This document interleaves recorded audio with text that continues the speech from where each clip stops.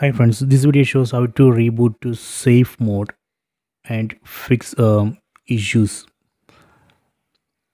So first we need to go to settings, then go down and select system, then go down. So here we can see restart. Select restart, then press and hold OK button on the remote. Press and hold OK button. So now here we can see reboot to safe mode. So we can use this option to debug issues. So this will disable all third-party applications that you have installed. So they will be restored when you reboot again.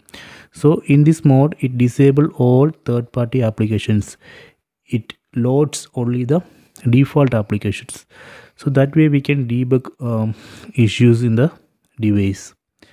So this way we can just select this option and press OK. So that way we can reboot to safe mode. Okay, so please check this.